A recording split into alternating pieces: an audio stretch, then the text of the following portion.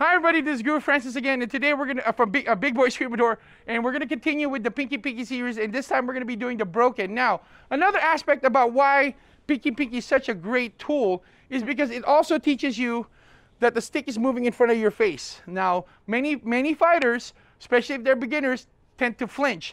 This is how we start training our body to not flinch when it comes to these type of movements. So now we're gonna be doing something called the broken. Now we already learned the regular. We learned the modified, and now we're going to do the broken. And I have my student Raymond to help me here again.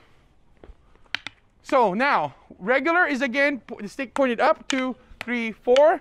Then remember, as soon as that exchange is done, you put your left stick on top of your right forearm. 4, 6, 8. Okay? So then go back to regular, excuse me. 1, 2, 3, 4, 5, 6, 7, 8.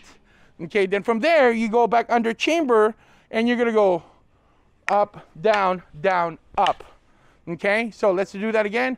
Up, down, down, up.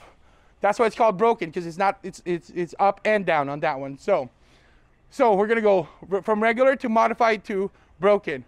1, 4, 8, and back to closed position. One more time.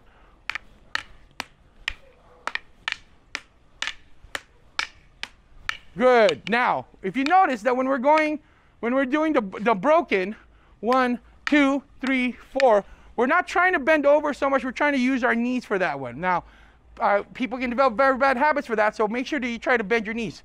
But if you can't, definitely, use your hips to be able to do that. So one last time.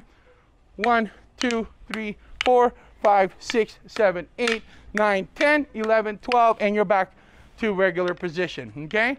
This is Guru Francis, Big Boy Screamador from Filipino Martial Arts School.